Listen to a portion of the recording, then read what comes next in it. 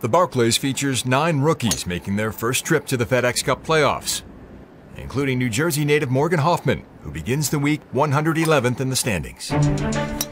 Nearly 10 months ago, Hoffman secured his PGA Tour card at the Web.com Tour Championship, firing a final round 7-under par 64. I've been waiting for that hug for a long time. I have never felt so proud or so happy as I am right now. I've been dreaming of having a PGA Tour card since I was, 5 years old. It's a big opportunity and a big celebration. While the 24-year-old cherishes that moment, Saturday at Liberty National is one to forget, as the rookie finishes his second round with back-to-back double bogeys to miss the cut by 1 shot, ending his 2013 season. It's hard to let down your friends and family.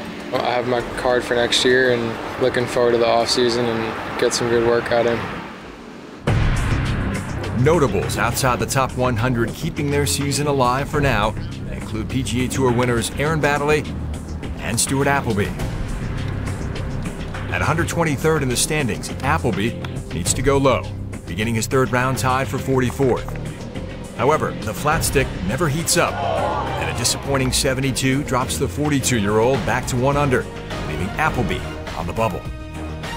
Today was tricky. You just got to make birdies. I've really had a year where I've just not been aggressive enough. I'd like to play well enough tomorrow. I'd like to shoot a nice 2, 3, 4 under par and see if that secures me in the 100 and just keep moving, I guess, until they vote you off the island.